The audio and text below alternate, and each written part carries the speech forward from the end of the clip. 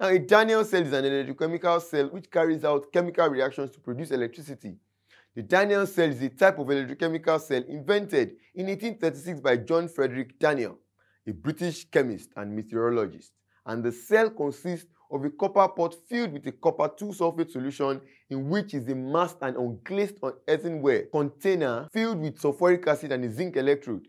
He was searching for a way to eliminate the hydrogen bubble problem found in the voltaic pile, and his solution was to use a second electrolyte to consume the hydrogen produced by the first. Zinc sulfate may be substituted for the sulfuric acid. Now, the Daniell cell consists of 2 electrodes of dissimilar metals, zinc and copper. Each electrode is in contact with a solution of its own ion, zinc sulfate and copper sulfate respectively. The zinc metal is the anode and the copper metal is the cathode. The zinc anode is dipped in a zinc salt solution and the copper cathode is dipped in the copper salt solution. At the anode, oxidation takes place and solid zinc converts into zinc ions. At the cathode, copper ions get reduced to copper metal and get deposited. The Daniell cell has a voltage of 1.1 volts. As we have seen above, the setup of the Daniell cell and the cell reactions taking place in the Daniell cell. Now we can understand the working of Daniell cells. The zinc metals at the anode and 2 electrons are released. These electrons travel from anode to cathode through a metal wire that connects both the electrodes.